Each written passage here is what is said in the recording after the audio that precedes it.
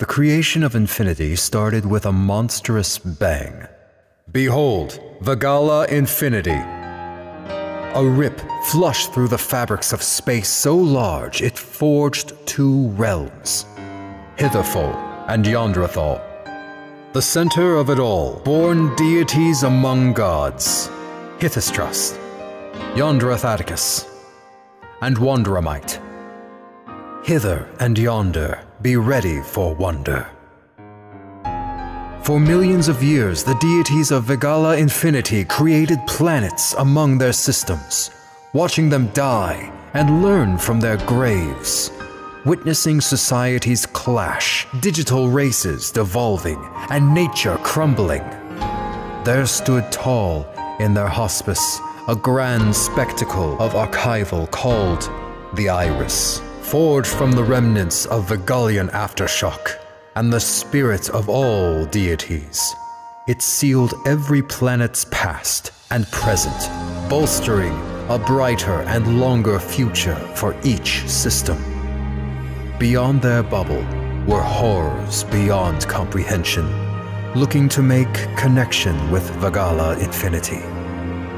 It is this secret they must bear for themselves, to be kept from their people forever. Among the Vegalian citizens, there were specially chosen gods to oversee the new planet's awakening. The messengers of Vegala must rule over their new system's realm until the day it dies. They weren't there to protect and save worlds. They were there to merely watch its example. The deities created Vegala Zero, a smaller, singular planetary system connected to a star at the very edge of their infinity. What happens when the world is close to the bubble of infinity? Does it die to the shadow that would encompass it, or become resilient against it? No answer was clear until finding out. Yondrathadicus called upon its colony for a chosen god to oversee the depths turmoil. As many held their hands high, one stood tall. It was the charcoal prince himself, Vysen Pavavori. They geared his arsenal and whisked him away to Vegala Zero on his mission, not to be seen until the task is done. Disbelief filled the air at what a dangerous existence this was, of which one stood against the deities. One long-haired, bearded, bold, and well-kept Father Tyrant rose to his feet and dared to question Yondrathadicus and the deities alongside their stead.